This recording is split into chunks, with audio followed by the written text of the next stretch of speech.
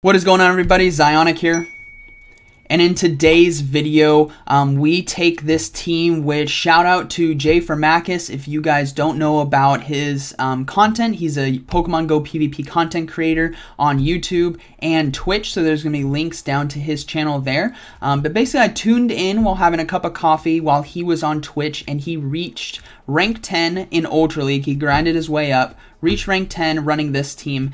So he showcased it very well, and I was like, you know what, congratulations, that was awesome run to see. I want to try this out myself, and I did, and I ended up going 4-1 in this set. So it was really fun to play, a fantastic team, and I think very affordable in terms of accessibility. Venusaur, Swampert, Community Day Pokemon, and then Alolan Muk comes from eggs. So really easy to trade around and get this, and not too expensive for your dust as well.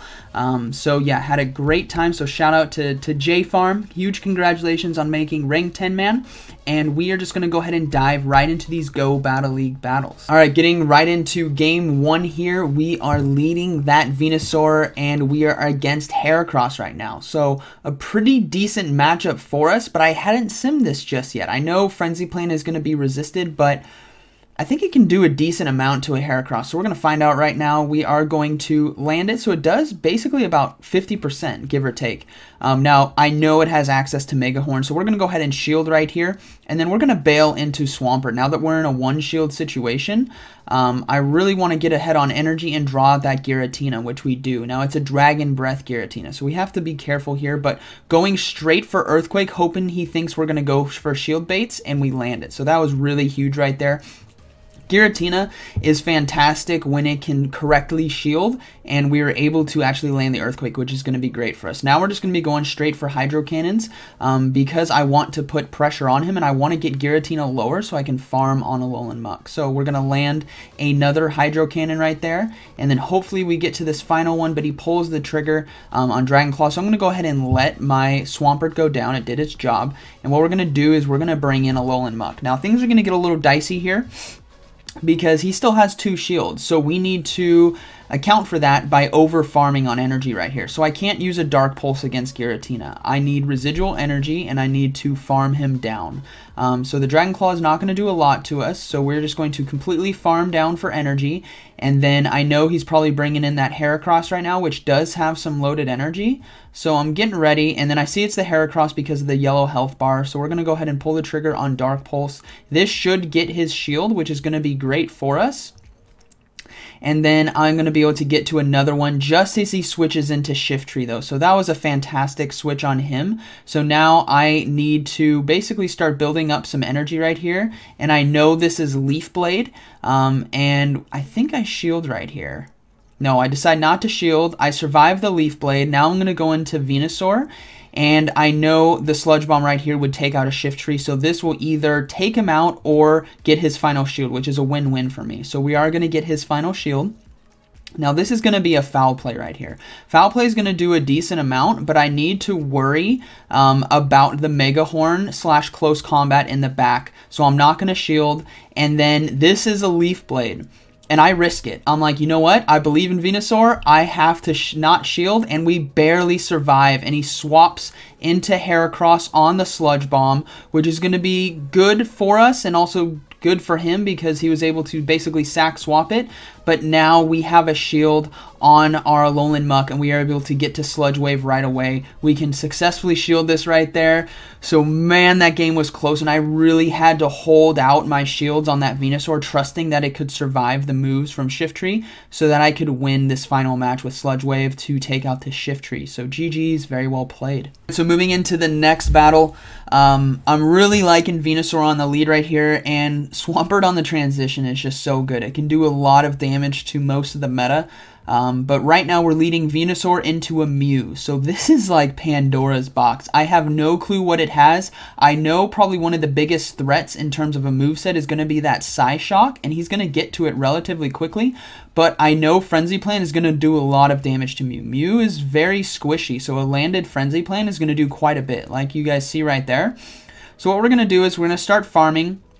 I'm going to go ahead and I think I throw up a shield. No, I decide not to shield just to test his moves, and he does have that Psyshock. So we're going to go for Frenzy Plant now. I really want to get his shield and then go into Swampert on the one shield advantage. But he's actually able to get a charge move, and I decide to shield my Venusaur because I need to save him for a potential Swampert. So we're going to keep him in the back, and now we're going to switch into Swampert on the transition, and we're going to face an Alolan Muk, which is great for us because now we can go straight for Earthquake, and it puts him in a predicament where he either has to shield or he's going to get one shot, and he gets one shot. So that is fantastic for us. He was actually able to leave a comment on YouTube on a different video, let me know that he switched in the wrong Pokemon.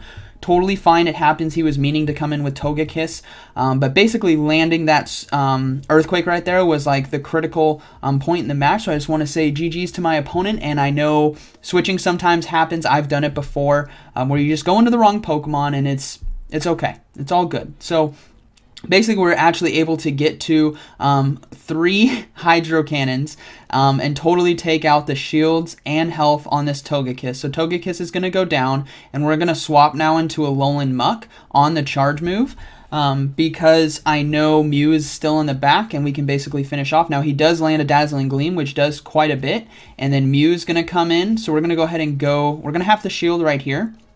Psyshock, I think, would take us out from this range. It's going to be neutral, but now we can successfully land the Dark Pulse right here. This will be taking out Mew, and then he has Togekiss with basically no health. So that is going to be GG's in Game 2. All right, Game 3. This is going to be a fun one as well. We have Venusaur on the lead against Alolan Muk.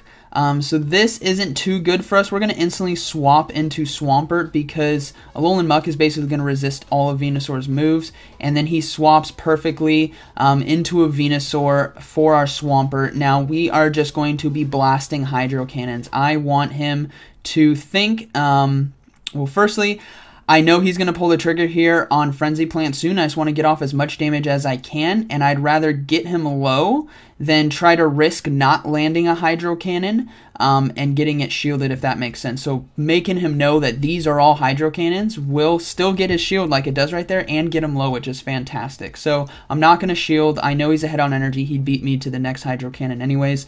So we're going to go ahead and let the Swampert go down. Now, I believe I come in with Alolan Muk. Okay, yeah. So Alolan Muk comes in. We're going to be able to resist the Sludge Bomb and the Frenzy Plant. It's still going to do a decent amount. You have to kind of respect it, about a quarter. But we're going to be able to farm some energy. I'm just going to go ahead and instantly go for Dark Pulse. I really want to pressure because he's got so much loaded energy on his Venusaur. So I want to get it out of there. And then he still has a Alolan Muk in the back, and I'm not sure what his last Pokemon is, but we are sitting pretty good for the mirror right now because we're ahead on shields. So I believe I shield right here. No, I don't shield. He goes for Dark Pulse, and I decide to swap into Venusaur because I have a feeling I can beat out this Alolan Muk. Now, I don't shield right here as well, and he's going for Gunk Shot, which takes out all my health, so I'm sitting pretty low on both of my guys, but I still have shields. Now, what this is telling me is he's kind of staying in this fight, which tells me he has a Swampert in the back. So I'm just going to go ahead and stay here. I'm going to go for Frenzy Plant right now. This should get his final shield, otherwise he's going to have his Swampert versus my Venusaur, so it does get his final shield, and he is going to try to go for another Dark Pulse, but I shield right here, so I still have 2 shields. We're risking it really bad, but he goes for Gunk Shot instead. So I think that was kind of a critical error right there, and I'm going to swap now to Alolan Muk because I'm reading that he didn't switch out, which tells me he has Swampert in the back. I'm betting all my money, 10 times down on Swampert right now that is in the back, and my Venusaur is loaded. It's got a Frenzy Plant. It's ready to go.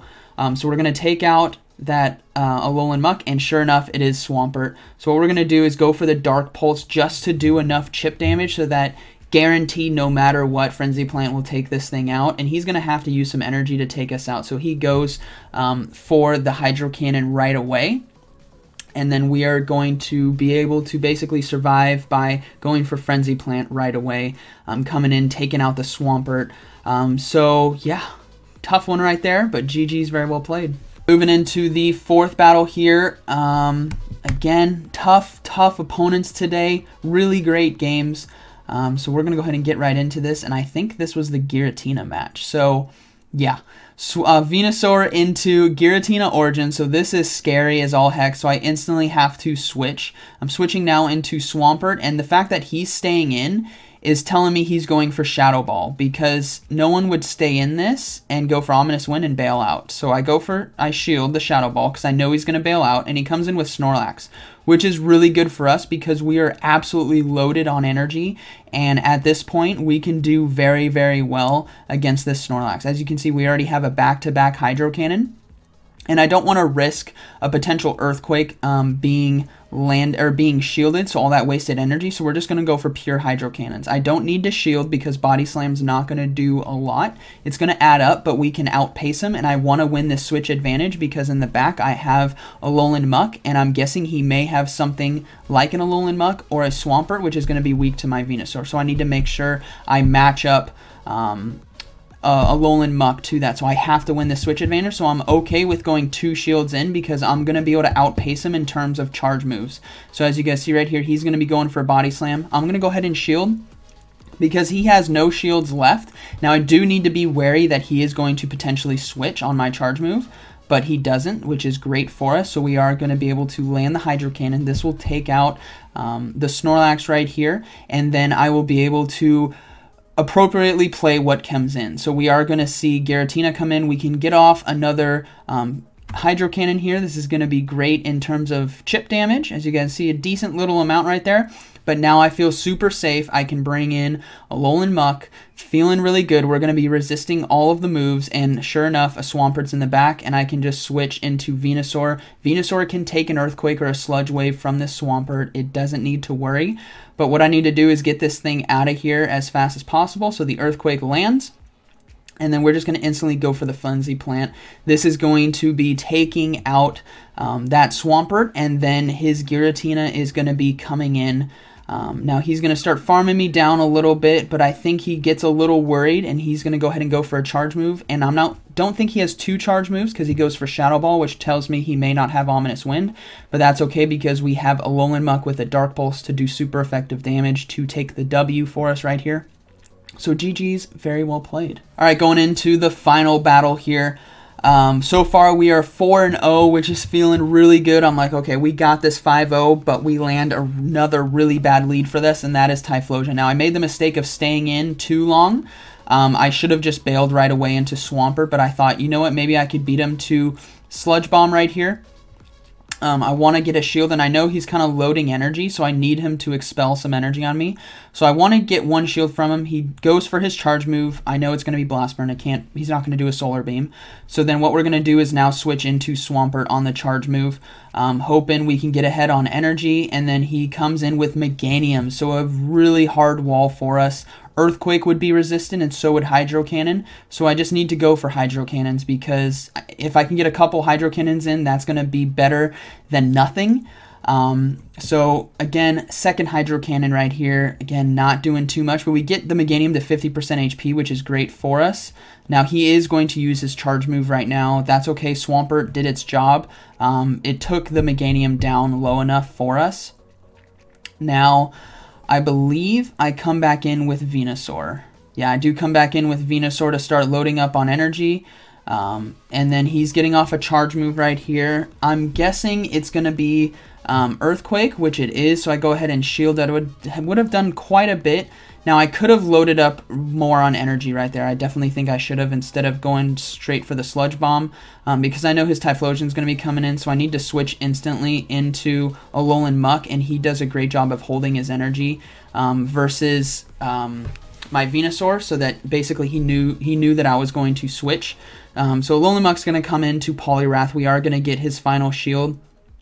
Now, Poliwrath's going to have access to Ice Punch and Dynamic Punch. There could be a lot of moves it has, but most likely it's going to be Dynamic Punch, which is going to be neutral to us. So we are going to be able to get to the Sludge Wave now. This is going to do quite a bit of damage, and basically what I need to do is dance or control the energy on my Venusaur to be able to take out Typhlosion and Poliwrath, but my opponent makes a really great play that I was somewhat ready for, but I didn't get the CMP win. So what you're going to see here is we're going to see him bail. He's going to do an Ice Beam, And I'm expecting him to bail at some point, so I'm waiting to pull the trigger on Sludge Bomb, and I see him basically bail right now, so I click Sludge Bomb, but he gets the CMP win. So a fantastic play by my opponent right there, getting the Blast Burn, and that is going to be GG's. I hope you guys enjoyed today's video, and I hope you guys found it informative. I had a really great time running this team. Swampert is one of my favorite picks now for Ultra League, along with Alolan Muk, and Venusaur's really growing on me. He's got a lot of potential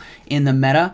So I think this is a really fun team, really cost effective, and it can definitely get you some wins in tough situations, especially when you lose the lead. So like always, thank you for watching, and I'll see you in the next one.